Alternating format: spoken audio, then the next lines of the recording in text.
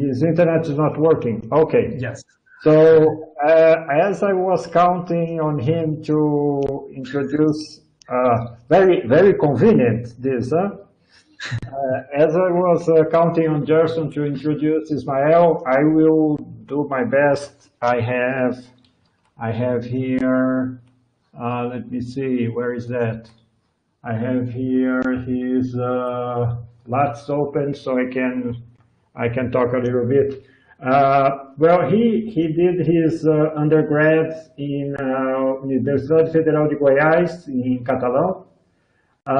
He spent 2 semesters at La Sapienza in Rome. We were talking about that. He had a lot of fun there, I can imagine.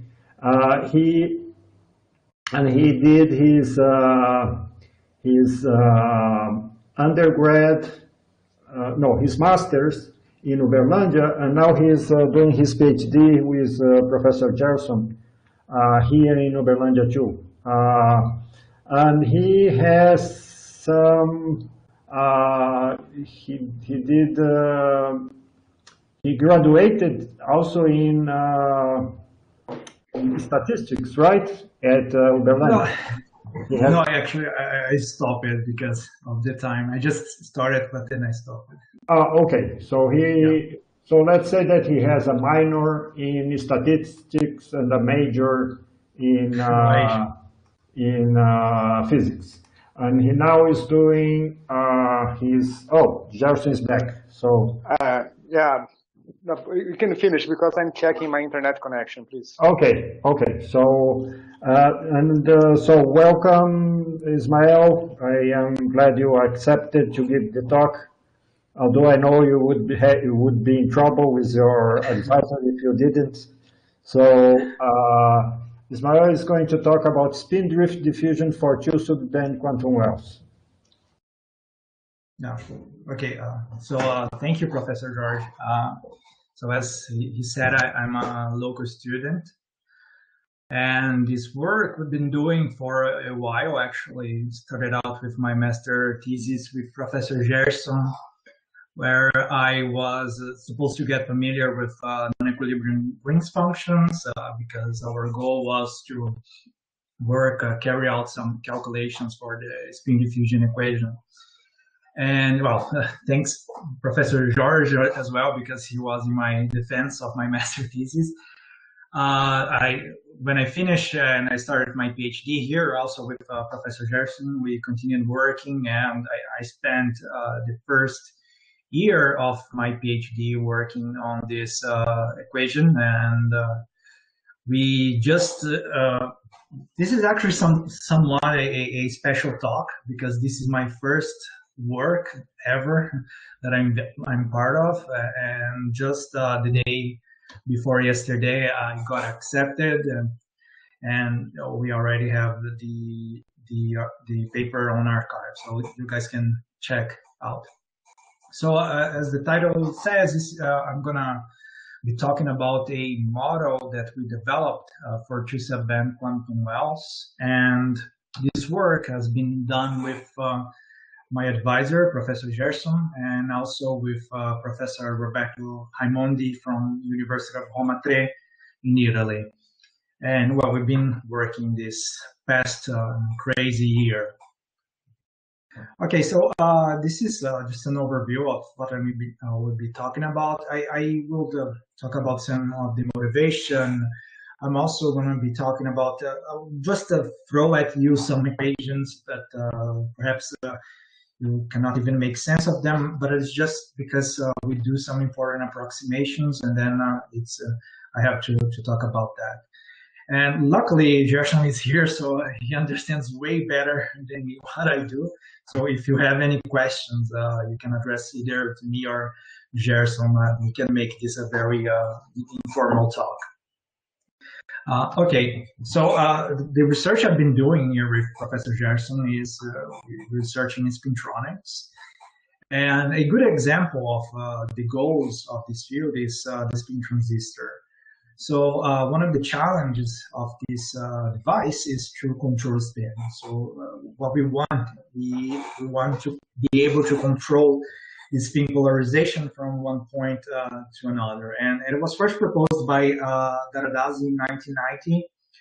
And actually, this one is ballistic. And then in 2003, X, Loss, and Schillman, they proposed a non-ballistic spin transistor. That's the one we think. I'm just using this this picture here to exemplify it. So as I've been talking about our system, we account the spin orbit effect.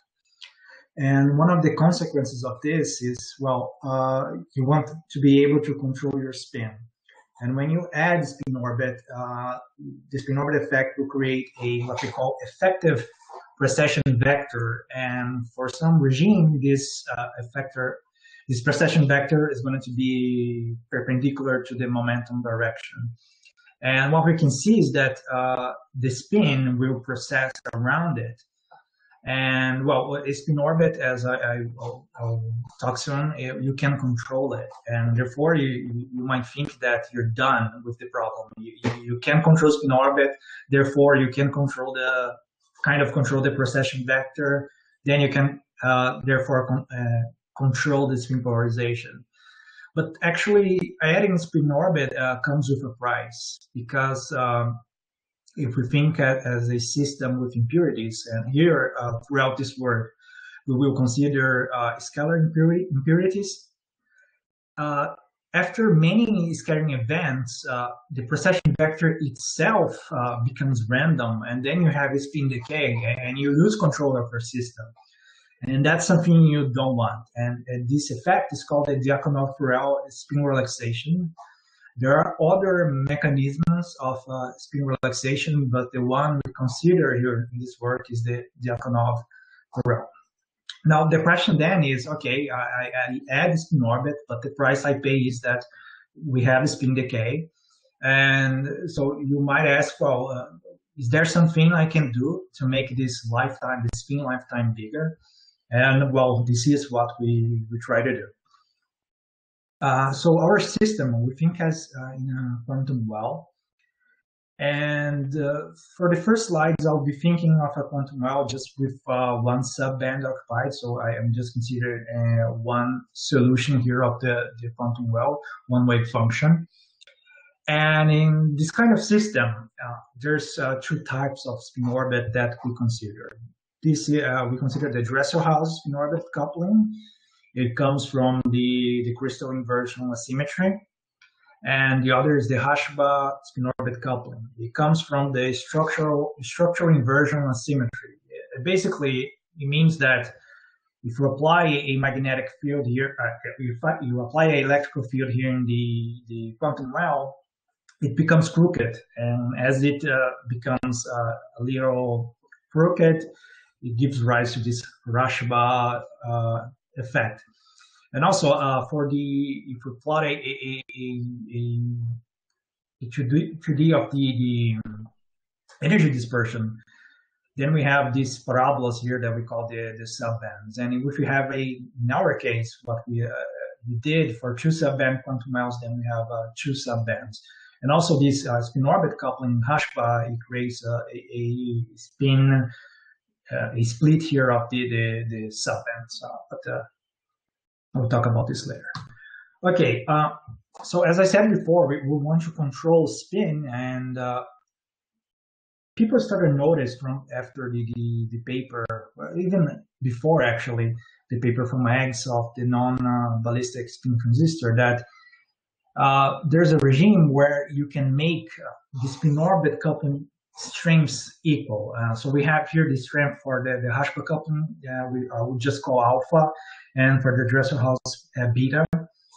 And there's a regime where you make them equal to each other in strength, only changing by the sign, that you can think of, if you think at that effective magnetic field in a Fermi circle, you can picture as these arrows here that when you combine them, some of them cancel, and you have what it's called the uniaxial regime. Basically, what happens here is what Bernardvik showed us in 2016, that the spin orbit breaks the SU2 symmetry of the system, meaning that the spin operator won't commute with the Hamiltonian. And this regime, when you make these guys equal, you are able to recover the symmetry here. And therefore, and then you can show that the spin will commute with the Hamiltonian. This means that the spin is a conserved quantity. And they also show that there's this Q vector, this displacement vector that depends on the spin orbit string. And it basically creates a rotation operator that for the spin polarization, this will only depend on this vector and the position. And the product of this is going to be a wave of spin that we call the persistent spin helix. So basically, as the electron moves, it doesn't depend on its momentum. The polarization will only depend on its position.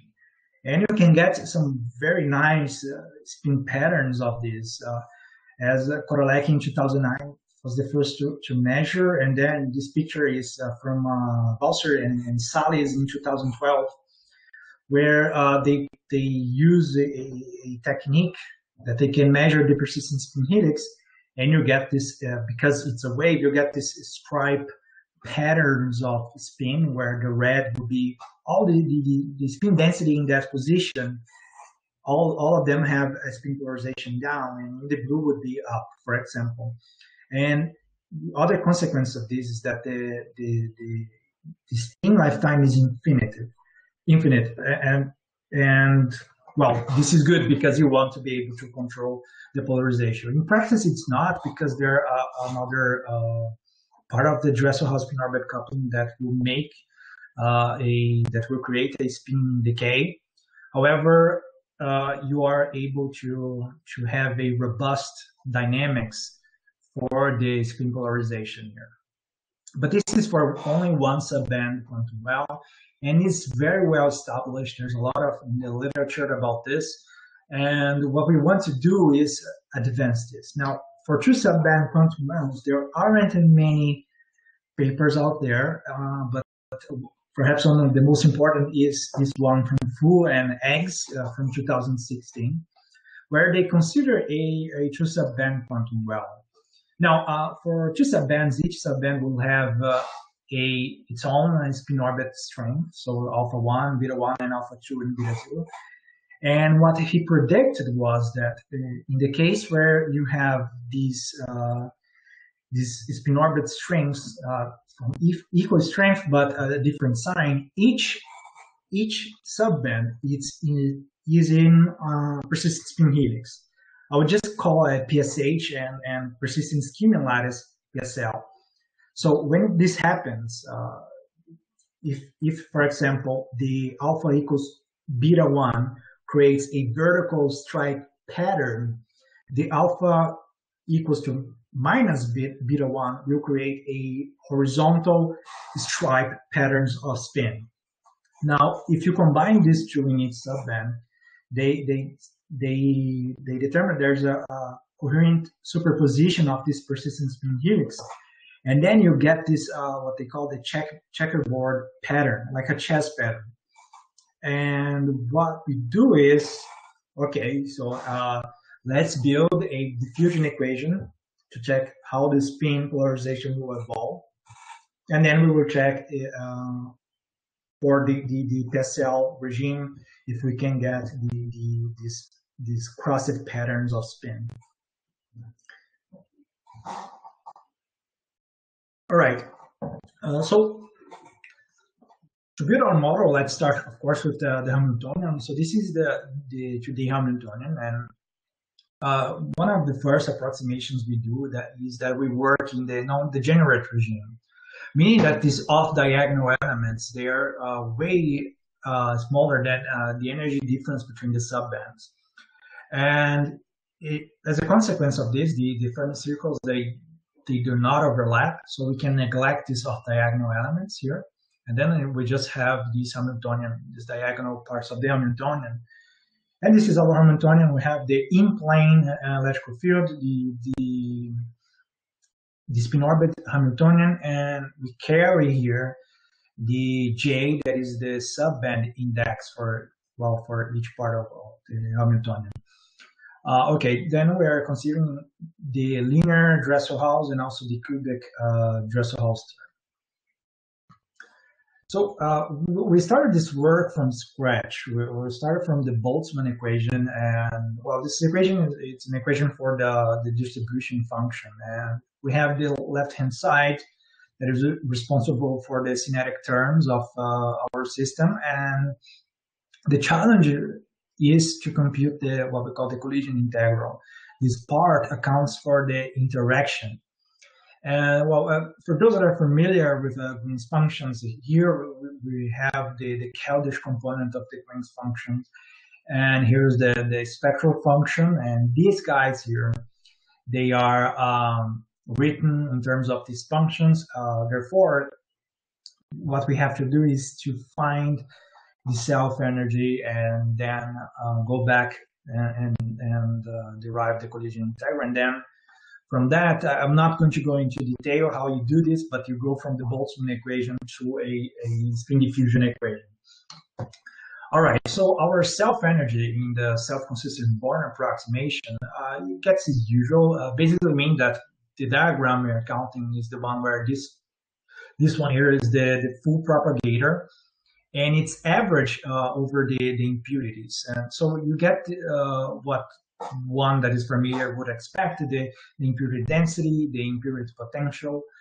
But for us, we get also this thing is weighted of this quantity here, lambda. And this quantity, it gives you the overlap of the wave functions, even inter or intra subband. But an important quantity here that we define is this one. We call it the overlap ratio between this overlap densities regarding to the first subband. So basically what it gives me is that when we have a symmetric quantum well, so we have a big overlap here of the wave functions. But as you add a field there, the quantum well will become crooked, and then the wave functions, they will localize in each part of the quantum well, and then there's no overlap. So this quantity here, it will show us the overlap. The one that I should call your attention is this one, the intersubband coupling. So when we have a symmetric quantum well, we have a big overlap here of the wave functions, then this quantity is big, is the highest value. And as we increase the field, then they become the quantum well becomes crooked, then the intersubband coupling goes to zero. Basically means that since we don't have this overlap, it will become more difficult for the electron to scatter from one subband to the other. This will have some implications to the dynamics.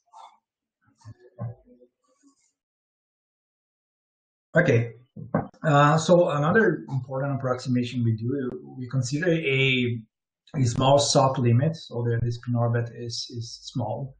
This allows us to write the spectral function as, well, the first term here is the usual in the quasi-particle approximation. So it's the delta function. The difference is that we can expand this function and have a first order correction here in the spin orbit. So we have two terms of the collision integral. The first one is in the relaxation time approximation.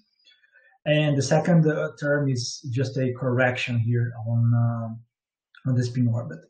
But then we come up with some important quantities. That is the spin relaxation of inter and intra subbands, because here we have different indexes for each subband. And then we also have the momentum relaxation.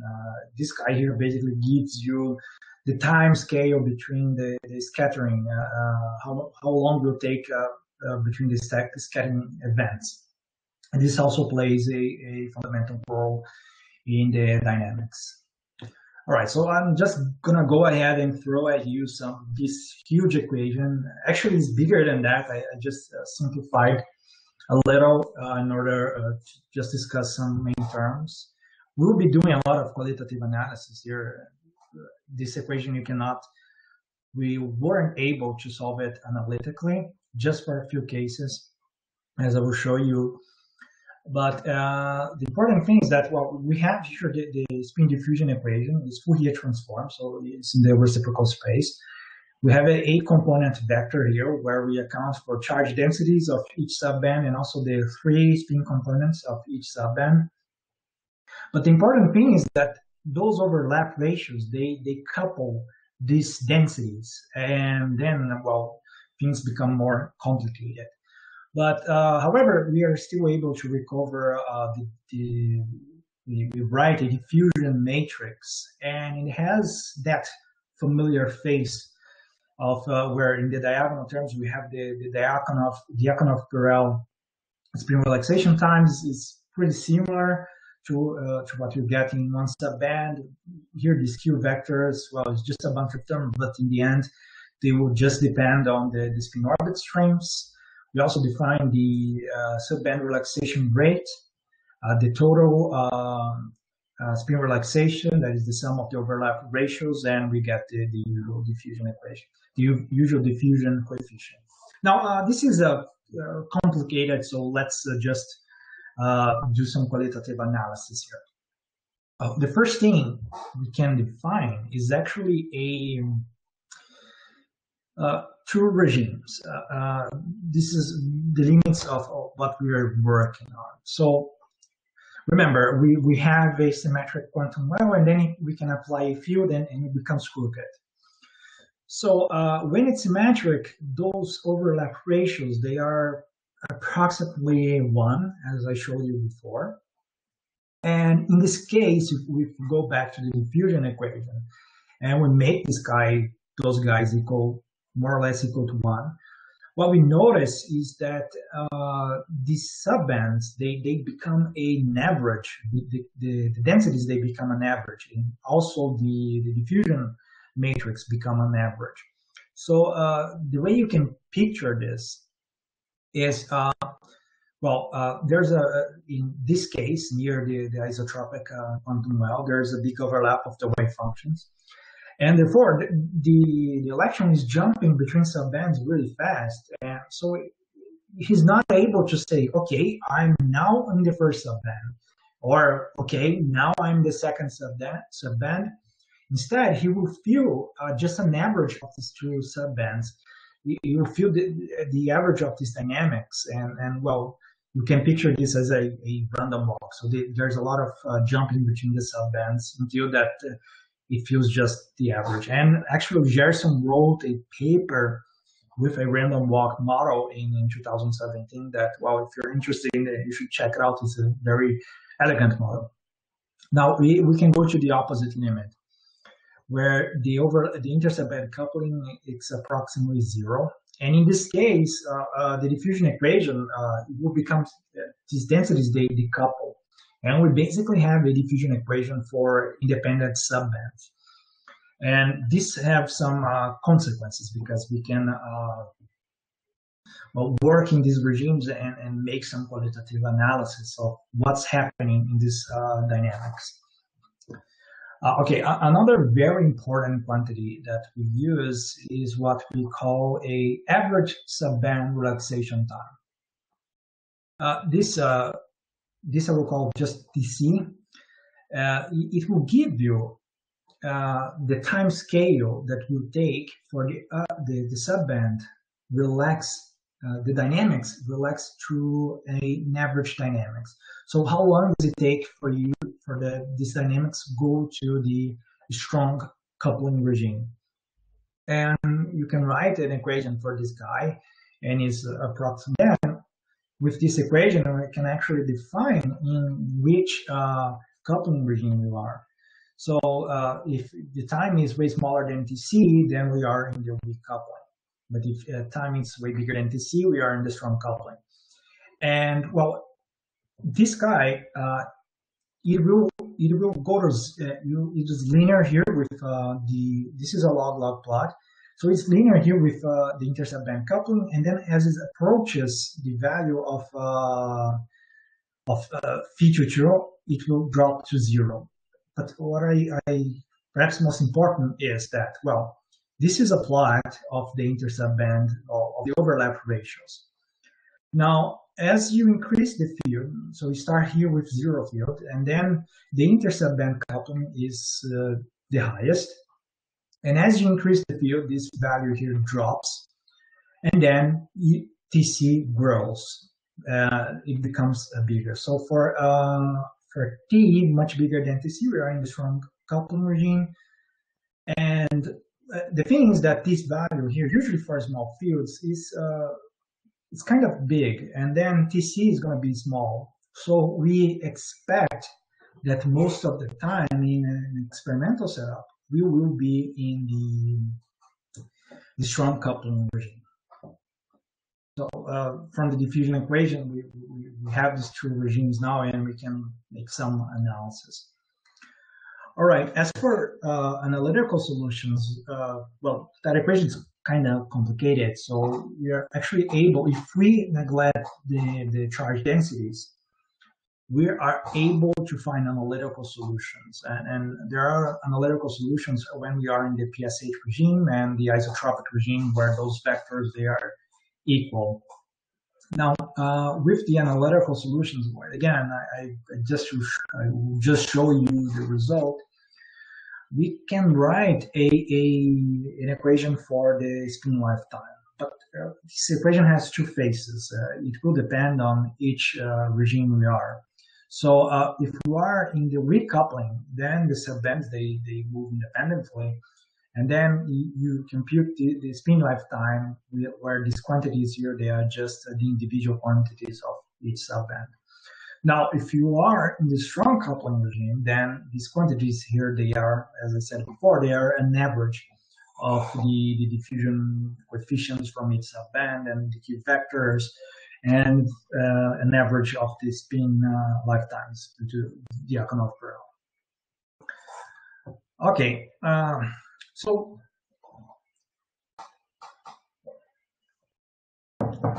we adapted this code from Gerson PhD, and also from the paper of the persistent spin and lattice, where they are able to simulate this quantum well, and this code provides us with the wave functions, the eigenvalues, the spin orbit strengths, where as you vary the field, as you vary the barrier or the size of the quantum well.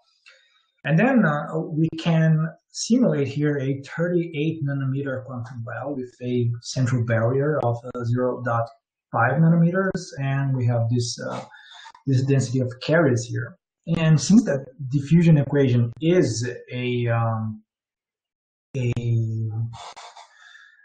differential equation, we need some initial conditions to solve it. So what we do is we simulate this experiment that is called the timers of carrier rotation, where they pump the sample with a circular polarized light, and then they excite, say, the Z polarization just in a small point that you consider that at a time t, the density of spins in the Z direction at that position, they are just a delta.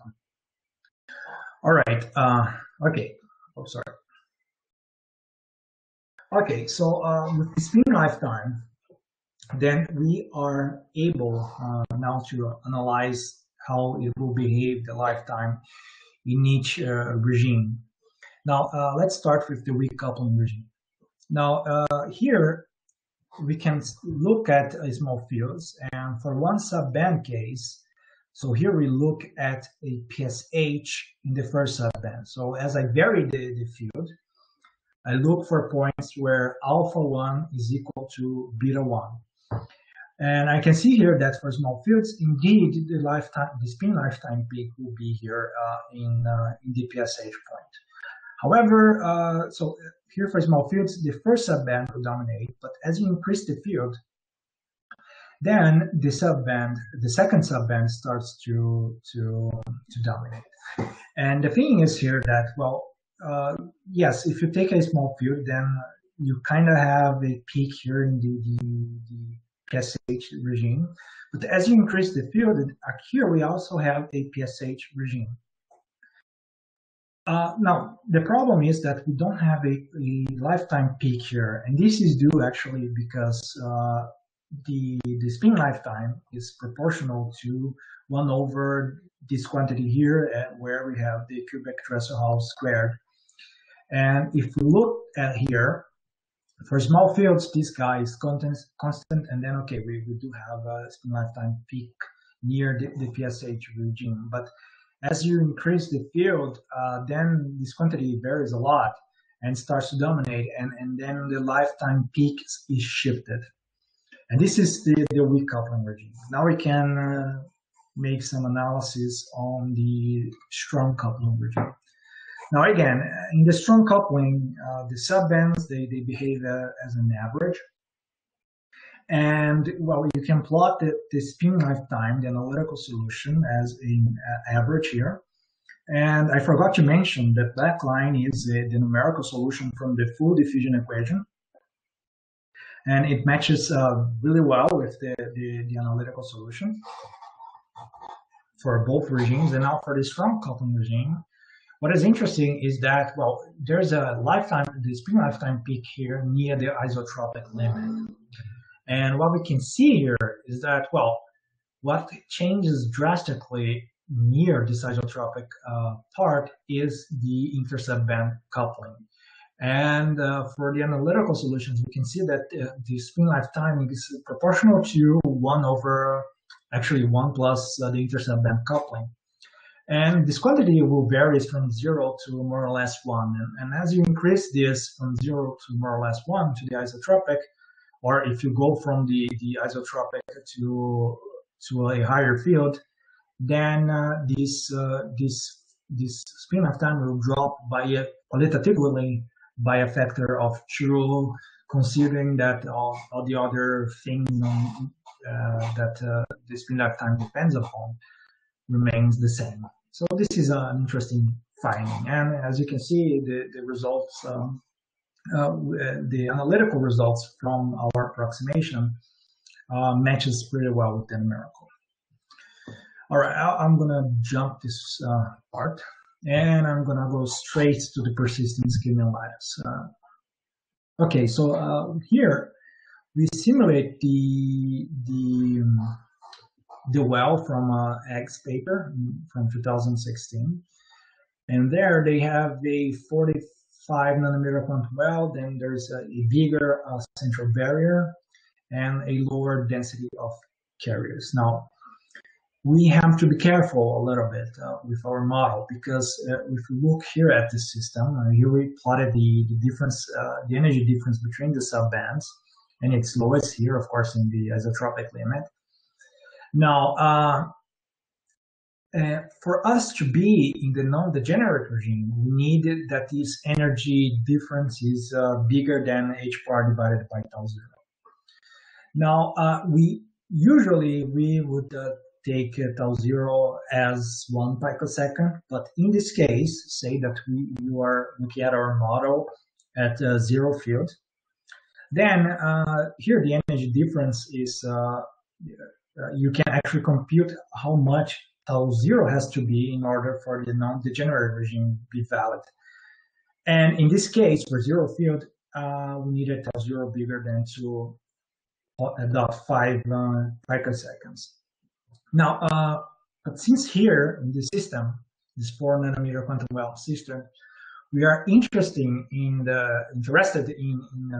persistent schema lattice point. This will happen when the field happens at this field here, and in this case here the energy difference is more or less 0.75 million electron volts, and this requires us that we should use tau 0 bigger than 0.8 picoseconds. So if tau 0 is bigger than that, we should be fine working with our model, and we're not swimming in dangerous waters. All right. Okay, like I said, the PSL, it happens when each subband is in a persistent spin helix. And okay, so it will happen when alpha 1 is equal to beta 1 or alpha 2 is equal to minus beta 2. And what Bernavik showed us is that for the PSH, the system is, the dynamics is robust against the impurity scattering, meaning that the Hamiltonian will commute with spin.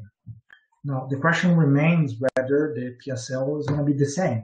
And we can do some simple analysis to check if this dynamics is robust. And we consider, again, a total Hamiltonian, total 2D Hamiltonian. And we have the impurity potential here projected in the subband indexes. And we assume that, of course, the diagonal here is the usual PSH regime, and then these guys have a robust dynamics, so the commutator with the spin operator is 0. So we can consider a generic spin operator. And well, then if you try to compute this Hamiltonian, you get this guy here, and this is going to be robust when these guys are parallel. Basically, this we would require that alpha 1 is equal to beta 1 and alpha 2 is equal to plus beta 2.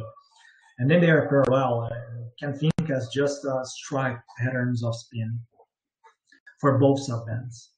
Now, in the case of the PSL, these guys, they are orthogonal, and therefore they are different. Now, the only way that this here then could be robust is if the impurity intersubband coupling is approximately 0. And this is true in the weak coupling limit because, well, we have the crooked quantum well, and then TC is large, and then there aren't many scattering between the subbands. The electron won't be jumping between subbands a lot, so the subbands will evolve independently in this regime. And then, in fact, we have a robust dynamics.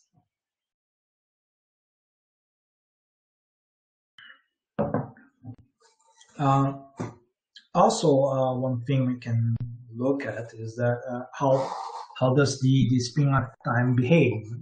We would expect that it follows the Diakonov-Perel trend, so it should be proportional to 1 over tau 0.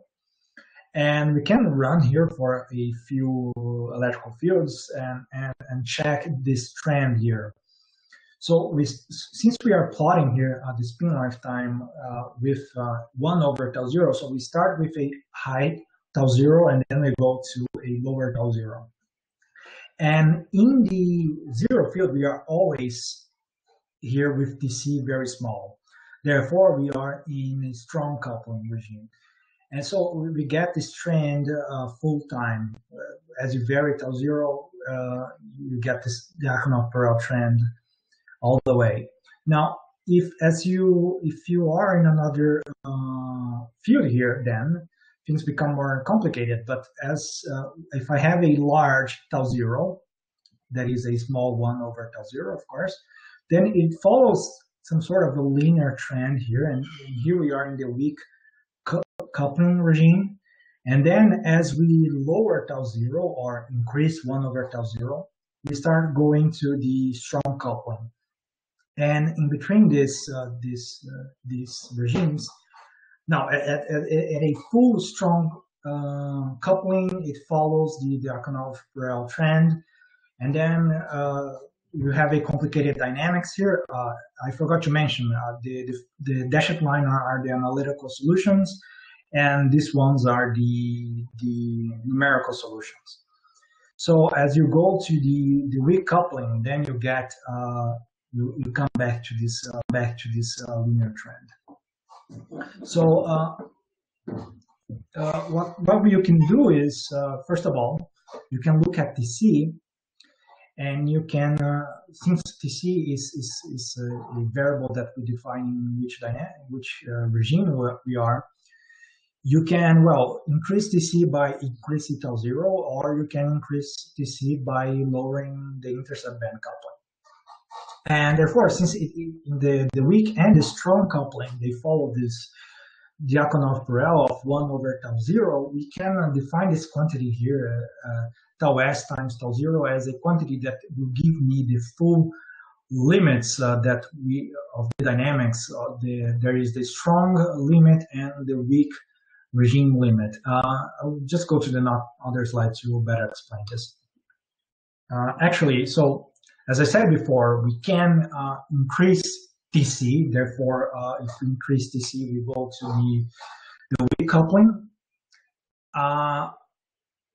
And then you can increase this by increasing tau 0.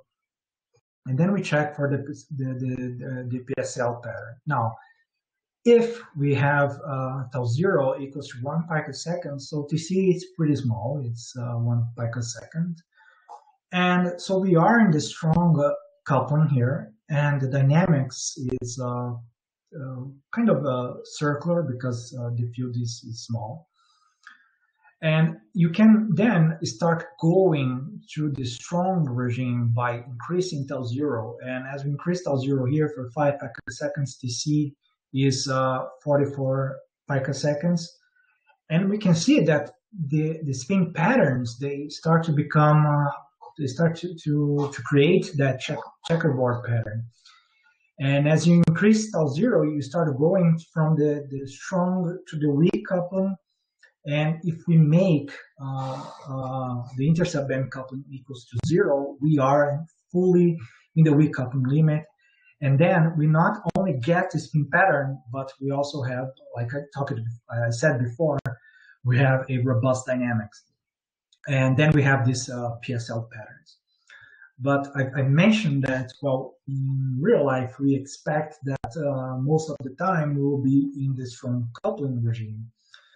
And as we can see here, this in this configuration, the strong coupling, this checkerboard pattern is skilled, so it only happens in the weak coupling, and therefore, well, you can we don't expect that you would get these spin patterns for very long.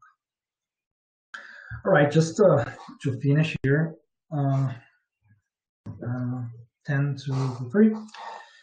So yeah, I hope you were able to understand more or less what we did. So we build a model for two-subband quantum wells by considering a non-degenerate regime for the subband, meaning that the Fermi circles, they do not overlap.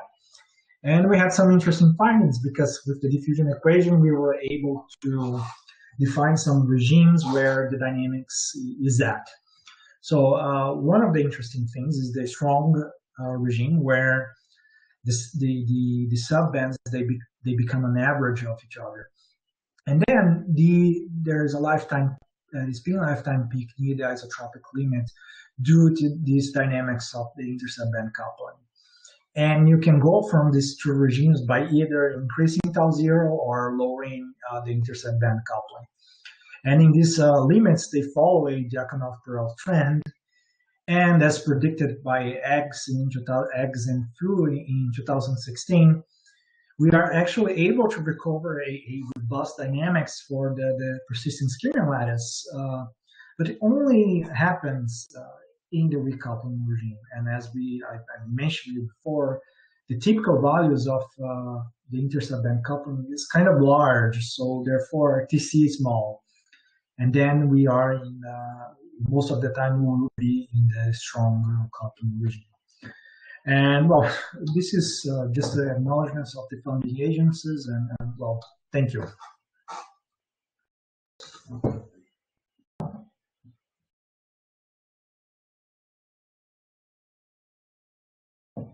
Jorge, está sem som.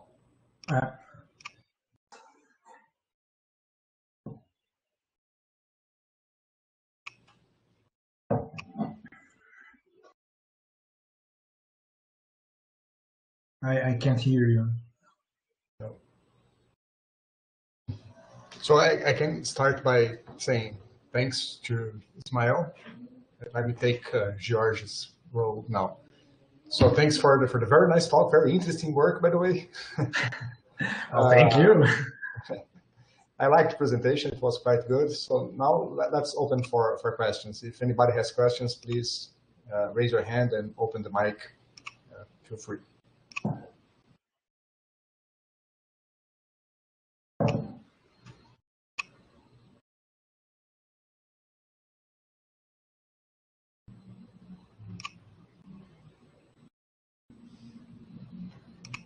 Okay, apparently it was a very good talk. There is no questions. Actually, the contrary. I think it was a very bad talk because nobody understood even to make a connection. Yeah, I think I spoke too fast, actually, way faster than. Well, I know the work, but for me it was. Yeah, you don't count. I can't hear you yet, George.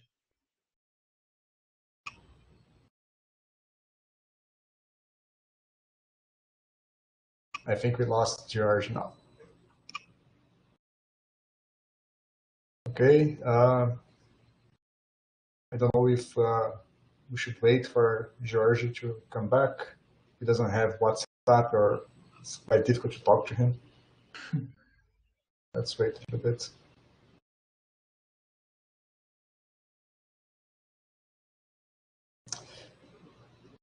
Well, I can make a question in the meantime. So what are the next steps? What are you going to do next? Oh, yeah. The problem here, as I hope was somewhat clear for some of you, is that we will build our model by considering a non-degenerate regime. So, well, the energy difference between the subbands are quite large. Now, it's kind of difficult to work with the Green's functions when this energy is different, because then you have to account for the off-diagonal elements of the Hamiltonian. And I think most of the work for my PhD is going to be directed to this project, where we have to develop or improve the model for a non-degenerate regime. The degenerate regime. Yeah, degenerate regime. Yeah.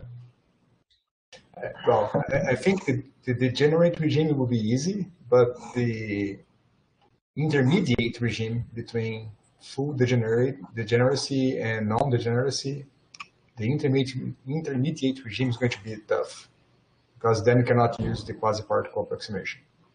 Yeah, so I think they're back. George, can I hear you? Can you hear me now? Yes. So, just an announcement. If you are connected to this service, you cannot change the input. You cannot change the microphone, or I switched it to another one. I thought it was working and it doesn't. You have to go out and come back.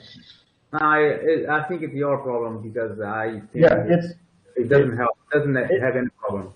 I am sure it's my problem. No, I think the problem is your computer. Yeah, I am sure of that. I have a question. If no one else has a question. You first. I have. Yeah. Oh, so go ahead. Go ahead. Okay. I have to leave for a while, so I may have missed part of your talk. Probably missed some, but maybe you have spoke about what I will ask. By the way, it was a nice talk. Thank you very much. Thank you. As far as I understood, you considered scattering by non-magnetic impurity, right? Yes. So my question is, what happens if you consider spin degree of freedom of your impurities? Well, if you consider, then you have to account for the idiotic effect spin relaxation mechanism. So basically, you have another term in the collision integral. Then you have to work that term out for the diffusion equation. But yes, there will be additional terms. What about robustness of the structure, spin structure you have? If it's going to be robust, well, if it's going to be robust, Gerson, I haven't thought about it. Well, it's a good question. If you say robust in the sense that it commutes with the Hamiltonian, then, well, I guess not. If you have magnetic impurities, probably already in the level of the commutator with the Hamiltonian, you're gonna have some trouble already. So in reality, I did this calculation and I found, to my surprise, I found it commutes. it commutes. It commutes, yeah. I was very surprised. I was sure it was not going to. It's a big, long calculation, but probably because it's, if you consider random impurities, it preserves time reversal on average. No, I did one impurity. But okay, one impurity with spin orbit, but not magnetized. Then it's well, it's a quantum impurity. It's spin 1/2. okay. But perhaps if you have multiple but see, problems, so you may have some. This is for one quantum well. This is for one quantum well. Yeah. Well, but this is well known. I'm afraid to say anything about how robust it is in terms of the commutator, but as George said, it commutes. But in practice, if you account for the Elliott effect, the main contribution will be extra terms in the diagonal of the diffusion equation that accounts for the Elliott effect spin relaxation. And there are also some extra terms that leads to a coupling between spin and charge. But typically these are small. And if you go to real systems, typically the Dyakonov-Perel terms are dominant over the Elliott effect, unless you go to very clean systems. If the impurity density is very small, then Dyakonov-Perel terms they become small, and then the Elliott effect becomes more relevant. So one grows and the other goes down. So in this sense, as Ismael was in the end of the talk, he was increasing tau zero. And increasing tau zero means that he's going to a cleaner system. So for large tau zero, which gives you the weak coupling limit, then the Elliott effect may start to become relevant. So in the weak coupling, there could be some extra contributions. In the strong coupling, then we are fine. I'm sure that Dyakonov-Perel dominates. Thank you.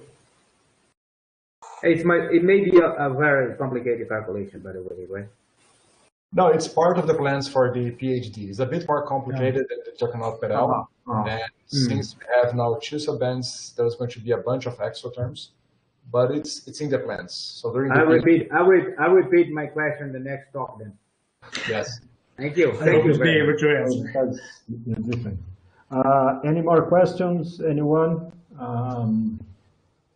Yes, not. Well, the question I had is the question that Edson just asked, obviously. Yeah. I imagine. Sorry, George. No, that's fine. Yeah, in the end, it's the same. If there are no other questions, we thank the speaker again. Very nice talk. Thank you. And congratulations for the paper. Is it where was it accepted? PRB? PRB. PRB. Very well. Very good. And so I ask Ismael to send me, please, if he doesn't oppose that, to send the PDF so that we can, once we get the page running, we have the PDFs there for people to download. Okay, I'll send you right away.